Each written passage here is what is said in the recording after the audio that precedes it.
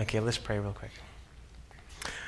Our dear loving Heavenly Father, thank you so much for giving us a life and a heart of prayer and a mind to look to you when things go terribly wrong or even well. Help us to connect with you continually. I pray in Jesus' name. Amen. All right. I can't see the clock. That means I can go as long as I want to, right? All right, today our talk is on prayer changes things. Okay? How many of you out there believe that prayer changes things? Everybody. Wow. Okay, excellent. Well, this has been my family motto for a long time. We actually had a thing on our wall that said, prayer changes things. And through prayer and action, I was saved as a little child from things like the croup, from a temperature of 104, where my mom actually threw me in the bathtub full of ice. A tack swallowing incident. I was putting up a picture and swallowed it. My mom had to hold me upside down over the toilet and prayed over me. She's a nurse. And an acrobatic accident where I landed on my back and stared death in the face. Both of my parents' prayers to the Lord helped to successfully bring demons out of people at a church, and that person was actually later baptized. This is my inheritance and my legacy that my parents have given me. Today, I love talking to Jesus because I know he's listening. Today, I'm going to talk about a few times in my life when trusting Jesus had a big impact on my life. And the first is the moment when I first surrendered to him. Now, I was raised Seventh-day Adventist, but there was a time when I had my doubts. Hebrews chapter 11, verse 6 says, "But without faith it is impossible to please him, for he that cometh to God must believe that he is, and that he is a rewarder of those who diligently seek him." At age 9, during worship, I woke up. Spiritually, I didn't fall asleep. Now, I asked the question, who was God? I don't know, how many of you have ever asked that question of yourselves at one time or another? Anybody ever asked, who is God? Is he really there? Is he really listening to me? I can't sense him, I can't see him, I can't taste, touch, or feel him. But at that time, age 9, I asked that question. Now, I'd never seen him, but I pondered this until it was my turn to pray. Now, we were going around in the circle, and there I was. I had to think, oh no, what am I going to do? Am I going to pray? What should I do? Should I pray or should I not pray? I kind of need to know who God is. And right then, I had what some people refer to as a shoulder angel, like a little shoulder devil. I don't know which one was which. But that first voice that popped into my head said, "Oh, Handel, just pray. You know, if you don't pray, your whole family, they're watching you, right? They're going to be like, why isn't he praying? Oh, maybe he has a demon or something." So they're going to come over, surround you, and they're going to put their hands on you and be like, "Oh, dear Lord, please, Handel can't pray." And I thought, oh no, I don't want that to happen. So the voice was like, "Come on, just pray. You think too much." And the other voice said, "Handel, don't pray." I was like, what? The voice said, "You need to know who your God is. You need to search out and find God. Don't pray." Oh. Which voice would you listen to? Anybody? Pray? Yeah, I said pray. Yeah, just don't think about it, just pray. Well, you know what? I was a little different at age 9, so I decided, I'm going to try something different. And I took a risk, and I didn't pray. And my family, dear Lord, they surrounded me. And, I got punished. I went to my room. They said, "Don't come out until you, talk to Jesus." So, it was actually a really good advice, I went in my room, and I sat there, and I formed a relationship with God that lasted me through my entire life. And I made a promise with God that I would follow him as long as he continued to hold on to me. And he's never let me go, praise the Lord. Maybe I'll tell you more about that story sometime. Well, I thank God for the prayers of my family. They prayed a lot over me, especially through my teenage years, yeah. Yeah. And during adolescence, I actually feared life itself. Now, I wanted to go to heaven, and I still do, mind you. So I asked God to take my hand, and I was baptized. Praise the Lord. Next came a series of prayers that began at age 12. I was praying for a wife at age 12. Can anyone relate? Okay. Praise the Lord, because I prayed at that age. You know, you guys enjoy the food and the calf, right? Amen, amen. Prayer changes things, huh? Okay, thank you. All right. Well, I knew that God needed some time to work on her, so, you know, I prayed early. So let that be a lesson. So I also prayed and asked the Lord to help me make it through my teen years without losing my faith, my health, or my chastity. And God answered my prayers. Yeah, it was quite a struggle, but God won out in the end, so praise the Lord. Next in my life came trusting God with my diet. I'm still struggling with that a little. Yeah, don't laugh. I know where you live. I didn't even know that I needed a change, but God did. And so it was off to Pacific Union College. Actually, before I went to PUC, I had never been to an Adventist school in my life. I went to public schools, right? I graduated a class of 900 people in a public school in California. Yeah, so I went to PUC and Pacific Union College, and that's where I learned media. And I also learned how to become a lacto-ovo vegetarian. Anybody know what a lacto-ovo vegetarian is? Anybody in here a lacto-ovo vegetarian? Anyone here a vegan? Yeah, that came later in my life. Is anyone here kosher? Yeah, okay. I was kosher and I went to lacto-ovo. Yeah, and then I progressed, but that's another story. So, yeah, lacto is derived from milk. It's a Latin word for milk, okay, and lactose. And ovo comes from the word eggs, like ovular or, you know, oval. Yeah, very good. Okay, that's also Latin. And,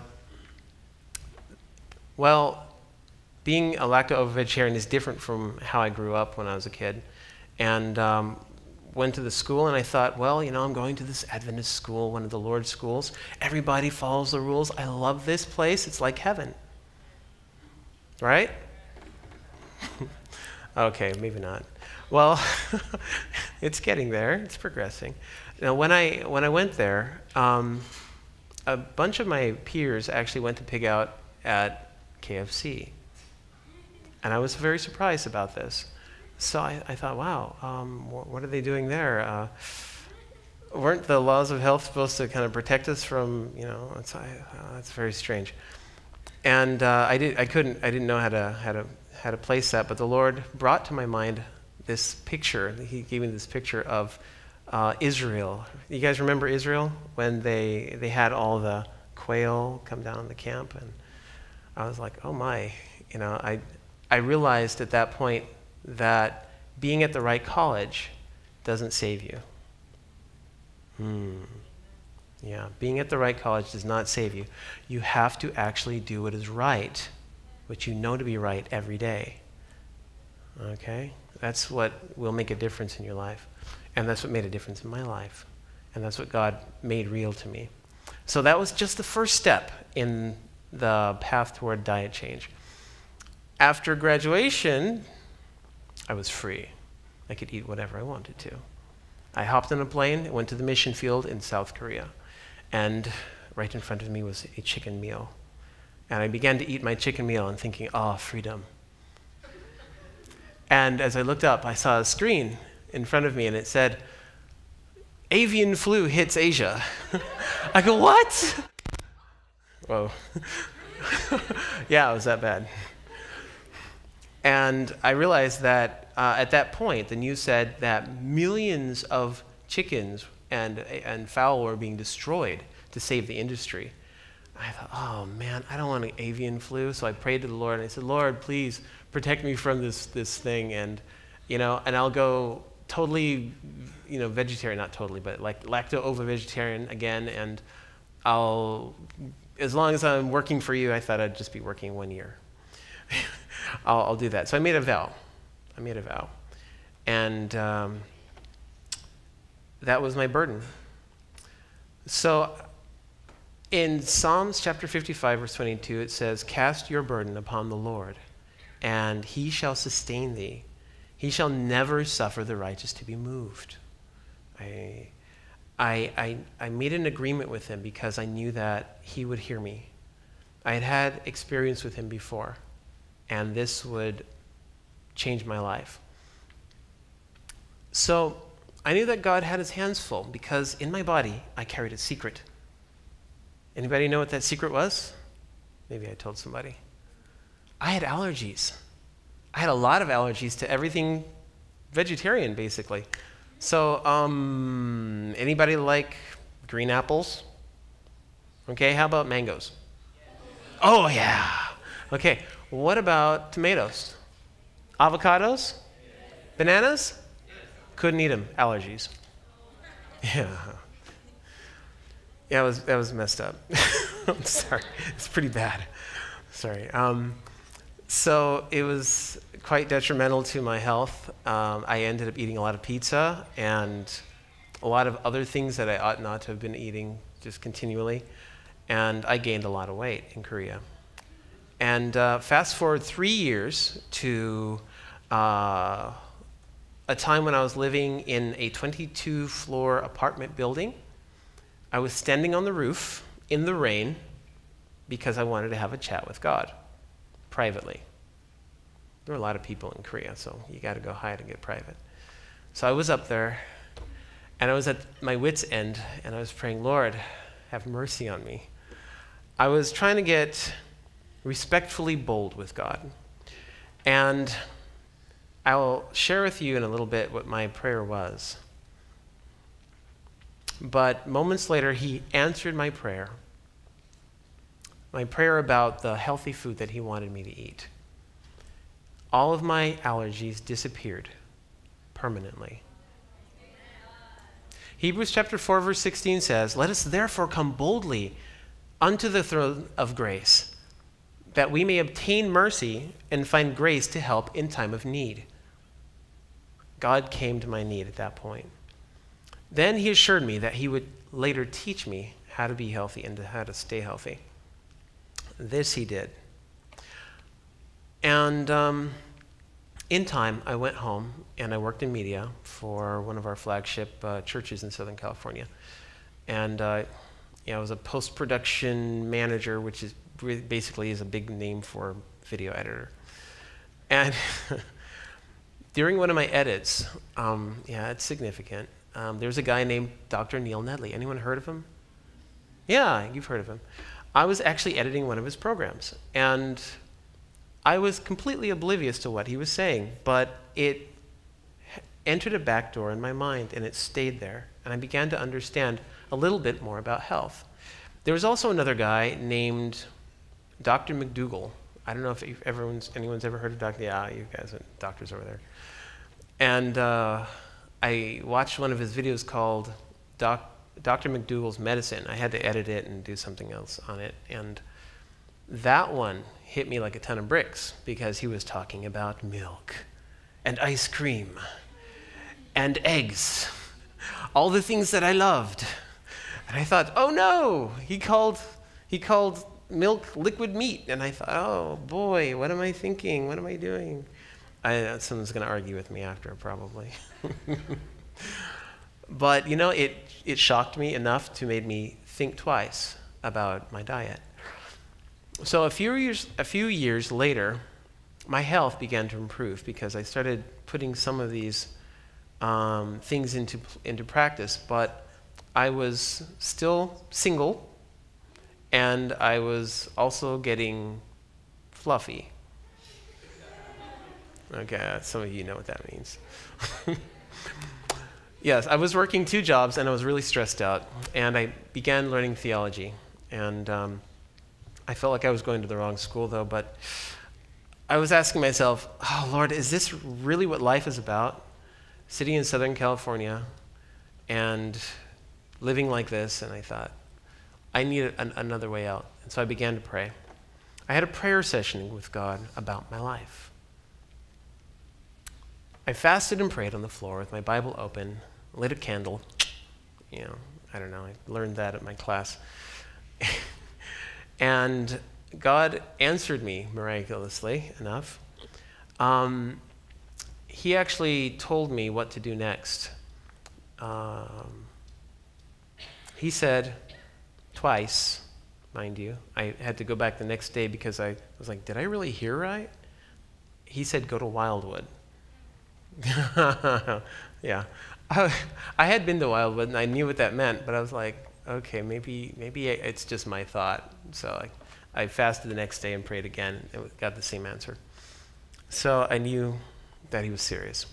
Well, I trusted him in Korea, and I was going to trust him now. So 2,400 miles later, I drove my green Kia up Lifestyle Lane and ended up at Wildwood, Georgia. And there I met some of the most amazing people. I don't know if anybody know the Puffers? Probably not. Whoa, got 2 people. All right, good. Yeah, and they didn't just teach me about Jesus Christ, like really teach me about Christ. They shared him in everything that they did in their whole lives. It transformed my whole understanding of heaven. And also Messiah's Mansion. Anybody know anything about Messiah's Mansion? I did that too. Completely transformed my understanding of the sanctuary and of salvation and everything.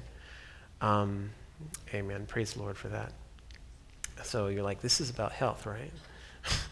It's also about trusting God and about prayer. Okay. So through that experience, my faith grew by leaps and bounds. I wholeheartedly accepted the health message that they taught me at Wildwood, a message that I had previously never understood or even read about. Being Seventh-day Adventist, I know, it's really sad. I'm sorry. I actually never read it before. Don't throw stones. Yeah.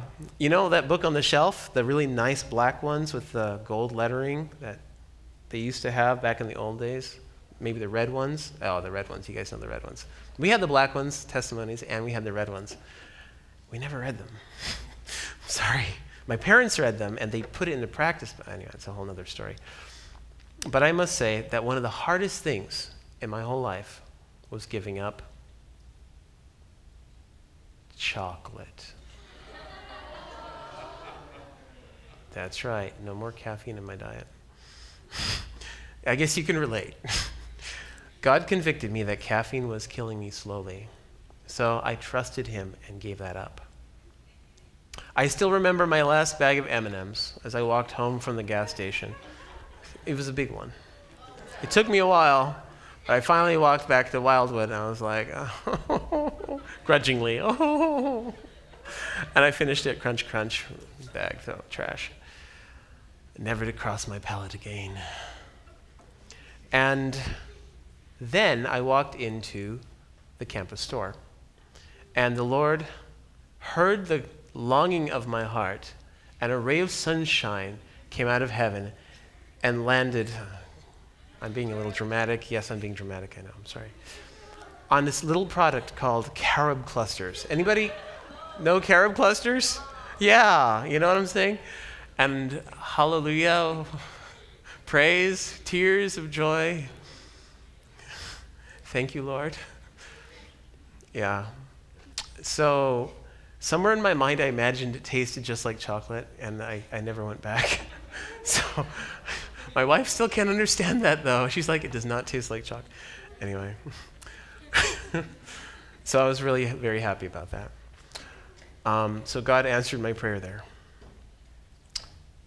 What I haven't shared with you, well, what I have shared with you are some of my answered prayers, but what I haven't shared with you are some of the prayers that God decided to answer in his own way. And I don't have time to even go into those. One having to do with my brother, one having to do with my mother. Maybe I'll tell you if you ask me personally or at home. But this is something that other people have experienced also. How many of you guys have prayed for one thing and gotten something else from God? Has that happened? Yeah, that's happened. And I don't want to ignore that happens. I want to let you know that it happened to me too. But I want to leave you with thoughts from inspiration. Testimonies for the Church, chapter 1, verse 120. It says, your faith must not let go of the promises of God. If you do not see or feel the immediate answer to your prayers, be not afraid to trust in God. Rely upon his sure promise. Ask, and ye shall receive. God is too wise to err and too good to withhold any good thing from his saints that walk uprightly. I wasn't afraid to trust in God. Yeah. And he answered. So, what's the take-home message tonight? Proverbs chapter 3, verses 5 and 6 says, trust in the Lord with all your heart. You guys, finish the verse. Acknowledge him, and he shall direct your paths. Okay. Trust God genuinely. John chapter 15, verse 7 says, if ye abide in me, and my words abide in you, ye shall ask what you will, and it shall be done unto you. Know God genuinely. 1 John 3, verse 22 says, whatsoever we ask, we receive of him, because we keep his commandments and do those things that are pleasing in his sight. Obey God genuinely from the heart. Then act in accordance with his will after praying. So, I prayed 22 floors up, and I'm afraid of heights. So I said, Lord, you want me to be a vegetarian because it's healthy. That's why you sent me that video on the airplane. I've got these allergies to all kinds of healthy things. How can I be a vegetarian and be allergic to vegetables? It's like a duck that's allergic to down, you know? You know what I'm saying? You've given me a burden I can't bear.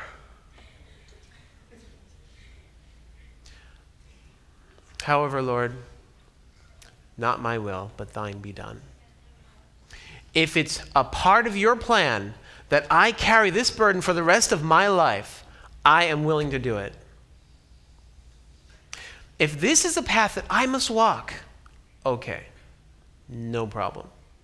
But if it's just the enemy's taunting, or a fluke, or the curse of sin, and it's not ordered by your throne, if it doesn't need to be there, take it away. Do it now. Do it immediately, Lord. Right now, permanently. Please. I can't bear this anymore. You opened the Red Sea. You turned water into wine. Everything you do is done for a purpose and with a mighty hand. I know, because I read and I believe. This is such a small thing for you. Such a small thing. Please, Lord, really, it's no problem for you.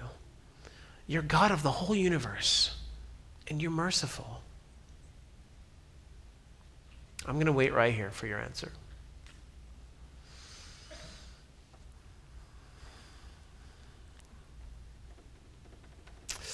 Well, please answer me now. I know you can take the time. You're not a busy guy. I know you have a lot to do, but I trust and I believe. And I waited. How many of us wait for God? How many of you wait on the Lord? I know it means like wait on the Lord, but how many of you actually wait after praying to hear what God has to say? Well, I prayed in Jesus' name, and then I waited. You know, when you pray in faith, you have to be ready to act also. Okay? Because you pray, if God answers right away, what are you going to do? Like, oh, we were supposed to go already? Oh, so I should start taking a step now? You actually have to be ready to go. If you say, Lord, I'll open the way to the mission field, and like you get a flood of money.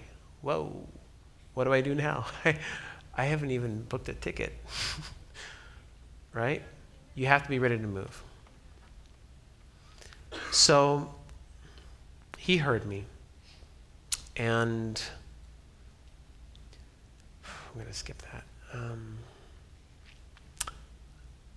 He actually said, Handel, I've heard you.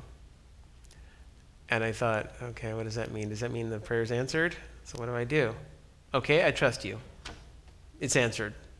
I'm going to go downstairs and I'm going to eat. Unless you have something further to say, I'm going. So I ran downstairs. I don't know, I could have taken the elevator, but I just felt like running. I ran downstairs, back down to my like 7th floor or something. It's a long way. I got in the door, I sat down at the table, and I still remember, took a banana. Opened it, I looked up at the ceiling, I was like, and I prayed. And I was like,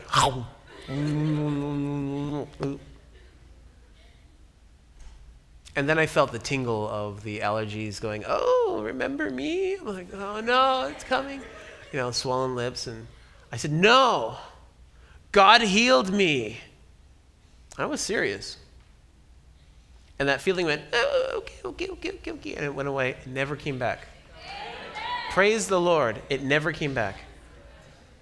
I was like, wow. And you remember, you have to pray doubting nothing. So then I took an apple. And I finished a whole bowl of fruit. It was great. But I'd been waiting for this. So I'm sorry. Yeah, praise the Lord. So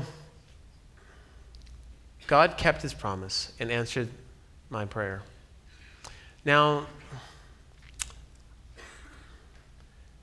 I'm allergy-free today, not just because I prayed a prayer, but because I knocked at God's door, and he opened the door to me. Prayer changes things, amen? Amen. Okay. Are you knocking at God's door today? Anybody here knocking at God's door? How many of you have knocked at that door and felt like giving up? Okay. Have you ever tried being respectfully bold with God? And not just knocking persistently, but saying, Lord, I need this within a certain given period of time. I really do. Anybody considered that before? I'd like for you to, we're going to actually have prayer tonight. Yes, it is a prayer meeting. But I want to especially ask for you to pray for someone who has that kind of need, who's knocking at God's door, who's been knocking for a while, who has an urgent and important need. Okay, we're going to pray tonight and get in a group and pray for one person, just one. Okay, but I want you guys to do united, bold, respectfully bold prayer together for that one person. I want to see, stop. And I want you to see that God is willing to answer your prayer. The answer to that prayer might be yes. The answer to that prayer might be no. The answer to that prayer might be wait. Or he might answer it in a way you're not expecting. but God answers prayer. Amen? All right. All right. So in just a moment, I'm going to pray. And I'll pray first. And I'm going to ask that as you pray with that individual, guys with guys, girls with girls, mind you, please. You guys can lay hands on each other if you want, but just guys with guys, girls with girls. I'd like for you to remember those verses that you've been singing about. Let them play back in your mind, okay? And ask God for that verse. Claim that verse and say, Lord, I believe this with all my heart. And let it be real for you, okay? Now, I know you guys have to go study, so we're going to go ahead and pray.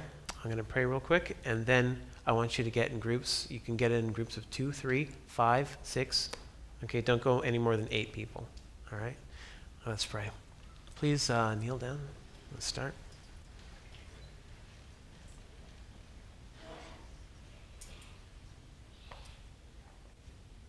Our dear loving Heavenly Father, Lord, tonight I'm going to expand my circle of people that I pray for. Lord, I want to pray for each and every person in this room. Pray that you send your Holy Spirit to be on them. Rest on them tonight and influence their hearts and minds. Give them what to pray, Lord. Give them, bring back the things to their mind that they've known from your word, and help them to incorporate those in their prayers tonight.